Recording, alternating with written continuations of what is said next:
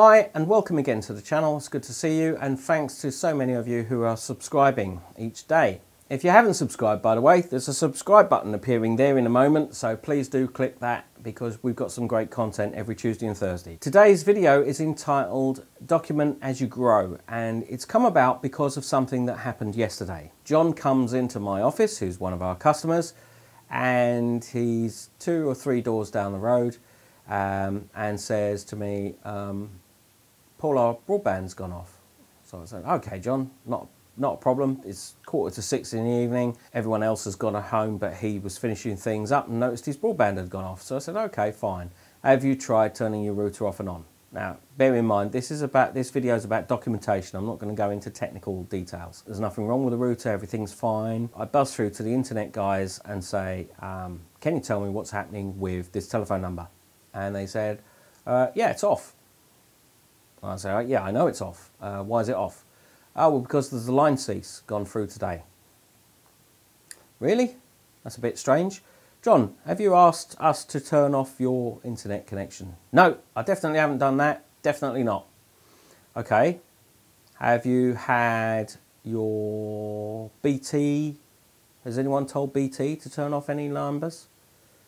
Don't think so. Okay. Well, hang on. Here's the telephone number that your broadband sits on. Do you recognise that? Oh, yeah. John's face changes at this point and says, that's our old fax line. We didn't think we needed it anymore. Now, putting a cease on the line means BT has turned off that line, and anyone that's dealt with this before will know it's not a simple, can you turn it back on, please? Once the cease has gone through, you have to wait 24 hours before you can ask for the line to be started again, and that can take anything from a day to 2 to 3 weeks. So you can pay extra to have them expedite it, but that's a couple of £100. Now I understand that my stomach is rumbling. Now I understand that every business has to go through cost-saving exercises, and you may do that quarterly, you may do that annually. Most people do it annually. I tend to do it biannually. So, not biannually, twice yearly. So every 6 months. Because there's nothing worse than recurring revenue going out of the business every month. You have to ask yourself, why are we spending this money? I understand that.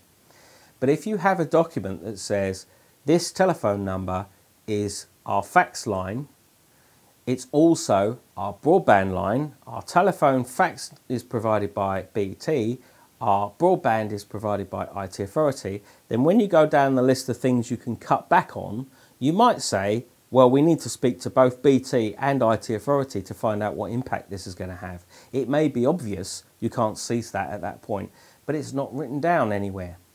The only reason they know it's their fax line is because they see a telephone bill every month with different numbers on it, and they think, well, we don't really get any faxes anymore, we don't need that number, let's turn it off.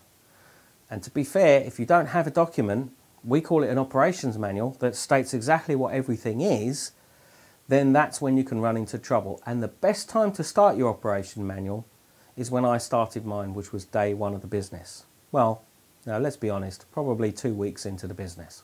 I decided that it was obvious I was going to have to employ people, and that I needed other people to be able to act on my behalf when I wasn't around in a meeting or whatever. So the operations document gives you that ability to just say, well, look, you know, if you're not available because you're on holiday, then at least your business can carry on running in your absence, because your staff can refer to that document and can act on it. And when you're sitting around with your other colleagues deciding on what you can cut from the budget and what you can't, you just go through your operations and just say, well, hang on, yeah, what's this for? Oh, hang on, let's look that up. Oh, yeah, we've got that number, that's for this and that's for that. Oh, well, we better not switch the internet off. No, that would be a bad idea. Simple document like that would save you a lot of time and effort. If you would like me to send you a template operations manual, a template document, I'm happy to do that. Please click the button down there, and that will allow you to register onto our newsletter It's going to take you to a specific page for this video so that I will know that actually what you want is the operations manual. And yes, I'm going to subscribe you to our newsletter, of course I am, but I'm also going to send you a template document so that you can fill that out as you go.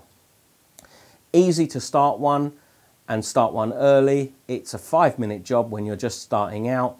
It's a hour or two's job when you've been going a few years, and if you've been going 16 years like we have, and I had to today write our 17-page operations manual, I reckon it would take several weeks, if not an entire month, to collate all that information. But as it's been collated as we went, it's no problem at all.